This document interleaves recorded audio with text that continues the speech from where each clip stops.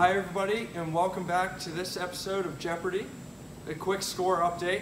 Emily is at $1,800, Megan is at $1,400, Karleigh is at $2,200, and to no one's surprise, Zayne is in the lead with $13,000. Here are the remaining categories. Zayne, it's your turn. Go ahead and pick one. I'll take drug application for 200. These two alternate drugs treat the influenza virus in the same way. Emily. What is Tamiflu and Rapibab? Good. Go ahead and pick another question. Let's finish off the category. This process is the main way the neuraminidase targets influenza A and B viruses. Meggan. What is the removal of the amide functional group? Sorry, that's not what we're looking for. Zayne. What is removal of the terminal sialic acid residue? That is correct. Pick again.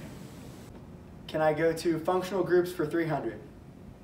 This functional group acts as a scaffold for the substituents and keeps the molecule nearly flat. Karleigh. What is dihydropyran? Very good. Maybe you can catch up to Zayne.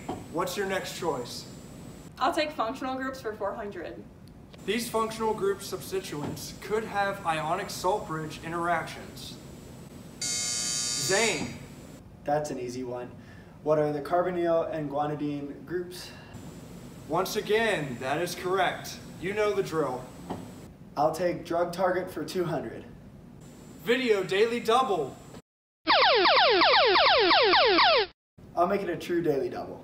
Of course you will. This non-covalent interaction is how the neuraminidase complex interacts with Zanamivir. Here's a video representation.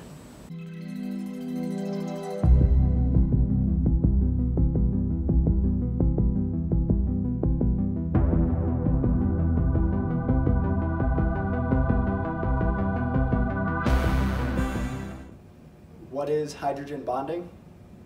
That is correct, and you now have an even more commanding lead. What is your next pick? I'll go with drug target for 500. This type of inhibition is how Zanamivir targets influenza A and B. Meggan.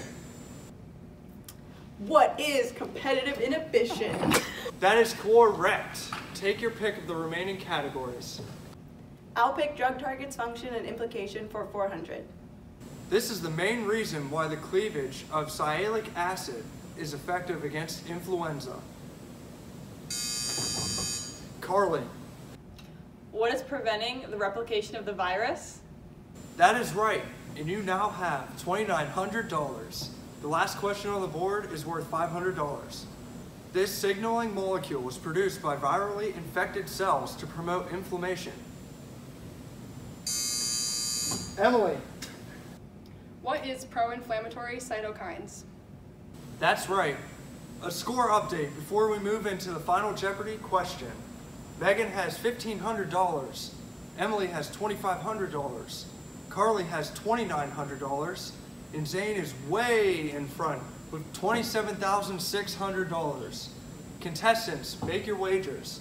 The final Jeopardy question is, this is directly involved with the implication of disease, such as influenza, because it helps the virus invade the host cell, which initiates the innate immune response.